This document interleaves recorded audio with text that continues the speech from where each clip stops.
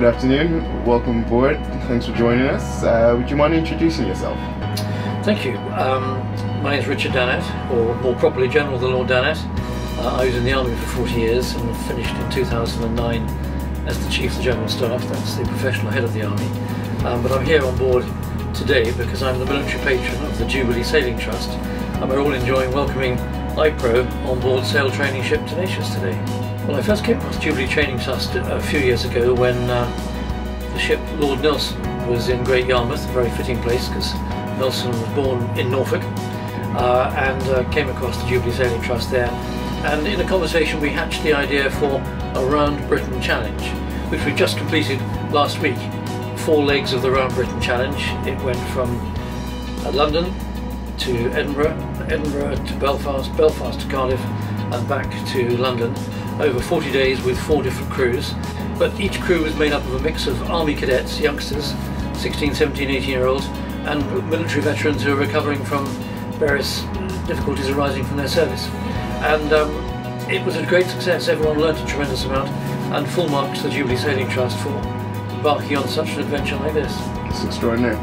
What was the challenges during that? Well, the challenges really are that being at sea like this, particularly when there's a bit of weather, and on most of the legs of that Round Britain Challenge there were quite challenging weather conditions.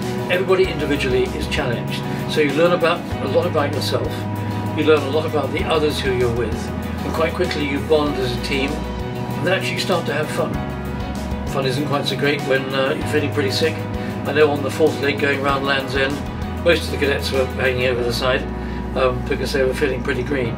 But also you learn skills. I mean, even just today on this short outing we've seen how to climb the rigging, climb the mast, pull on ropes together, teamwork together to raise the sails. There's a lot they can learn. Well, the good thing about the Round Britain Challenge was that everyone who took part learnt a lot about themselves. They learnt a lot about their fellow crew members. They were challenged in many ways, particularly when the weather was bad.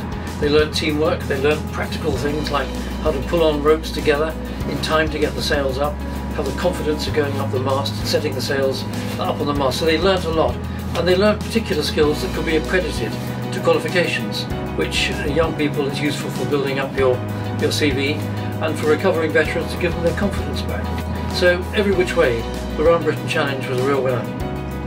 Thank you very much, and hope you have a lovely evening. And on behalf of iPro, it's been an absolute pleasure just to be aboard the Tenacious.